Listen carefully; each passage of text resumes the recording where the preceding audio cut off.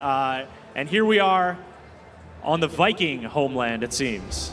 Yeah, here we have Riverfort, the Viking homeland of Valkenheim. It's snowy, it's brute, it's raw. They work with the landscape and they make what they need to meet their needs, and that's about it.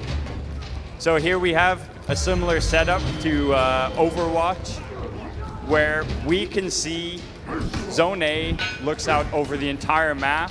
Controlling this zone can really give you the upper hand in controlling the battle.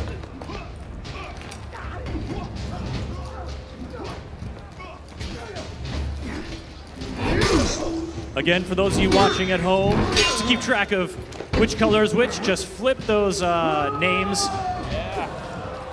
And we got a roar from the crowd here after that. Ring out. Yeah, so there we had a Raider use his throw ability to straight away take an enemy out of the capture zone and then go support a friendly and win the duel. This map is very much about using nature, so you'll see a lot of drops, a lot of ledges, and you really need to pay attention to the environment.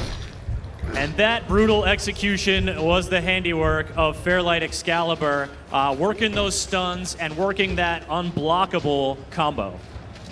Yeah, it's very much the key to that character. The unblockable combo, while it's not unblockable, it can be dodged, but at the same time, you need to be aware of what's around you and who's around you. Are you able to dodge? Where should you dodge? Is it making it riskier for you dodging close to a ledge? Should you just take the hit and focus on the defense?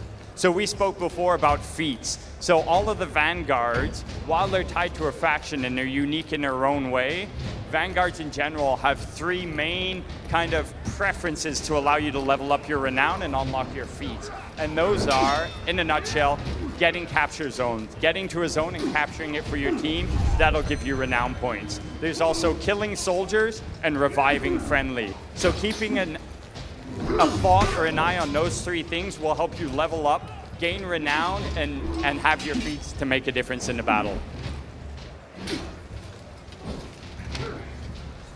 And we've got a lot of the teams gathered here on point A, battling it out. Still early in the match, so we're not seeing those level 2, level 3 feats yet, but certainly people making progress towards bringing those extra abilities into the fray.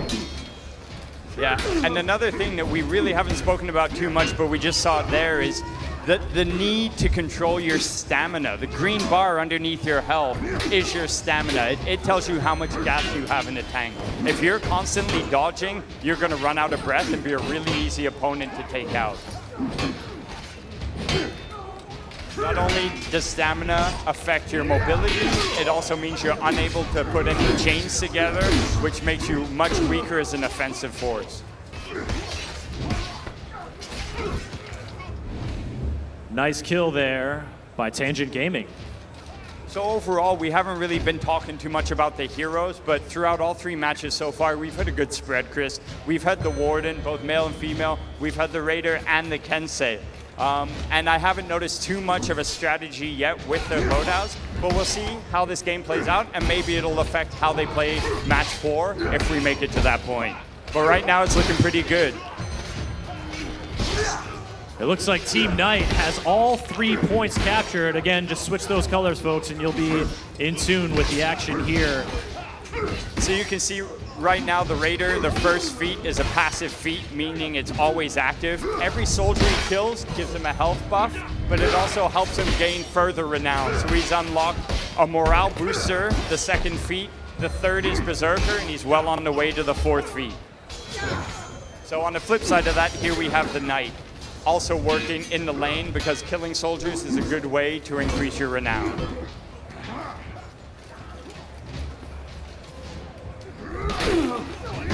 That pick up and carry move just does not get old. I love it.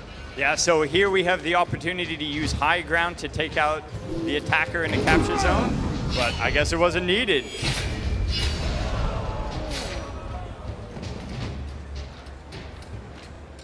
It's that medieval chiropractor.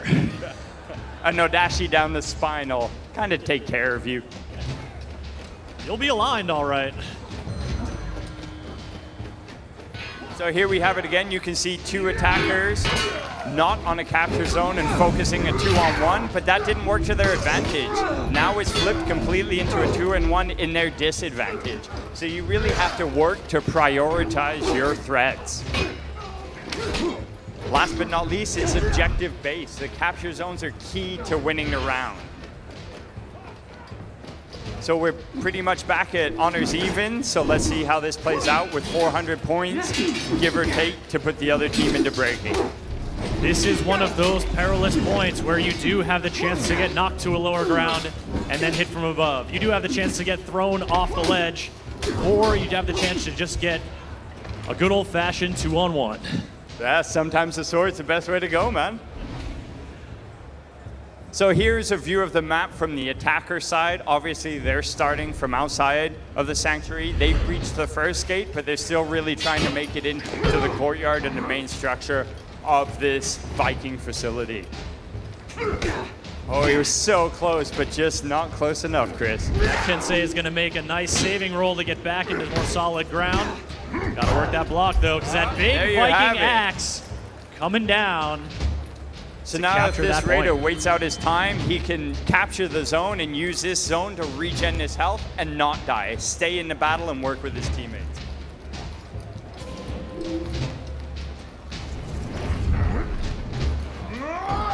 Oh! Sent to the bottom. The extra health really made no difference there, Chris.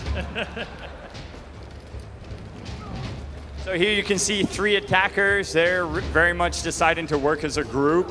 Whether it works out point-wise, we'll wait and see. Right now they have two of the capture zones, but A is in flux and could quickly change.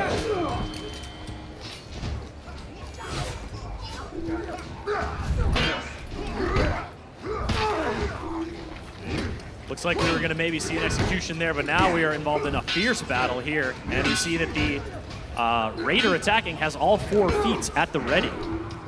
Yeah, and here we see, oh, the Kensei had feats. Didn't need the feats to put him onto the spikes, though. So, I don't want to sound like I'm repeating a lot, but Emil came out and we spoke about working with the community.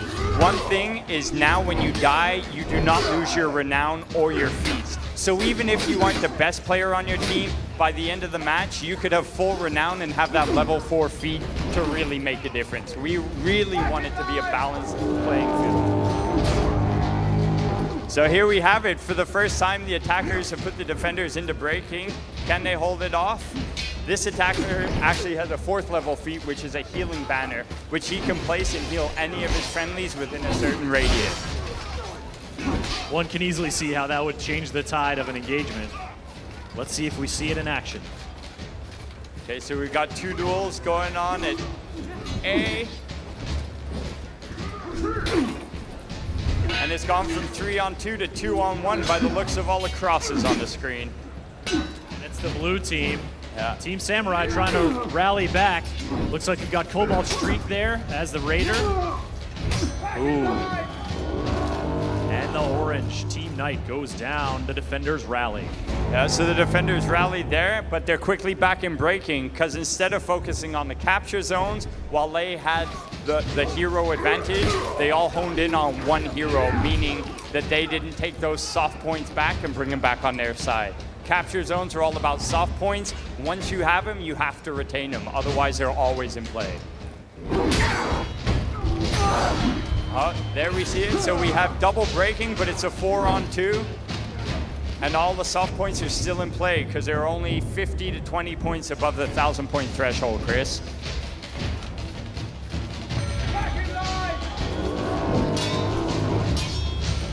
So that certainly sifted the fate for Team Orange, no longer breaking, but the blue team.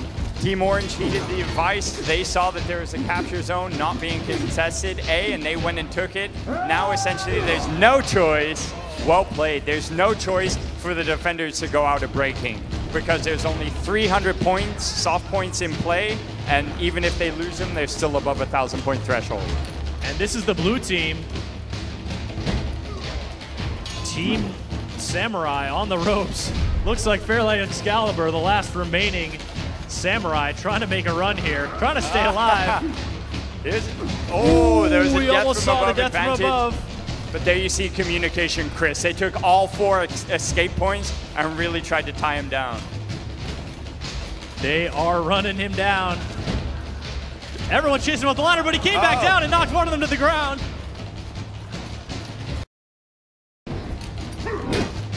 He's on the point. He's on the ropes. Oh, so there you have it. And there it is. Looks like all those cheers did Team Knight well as they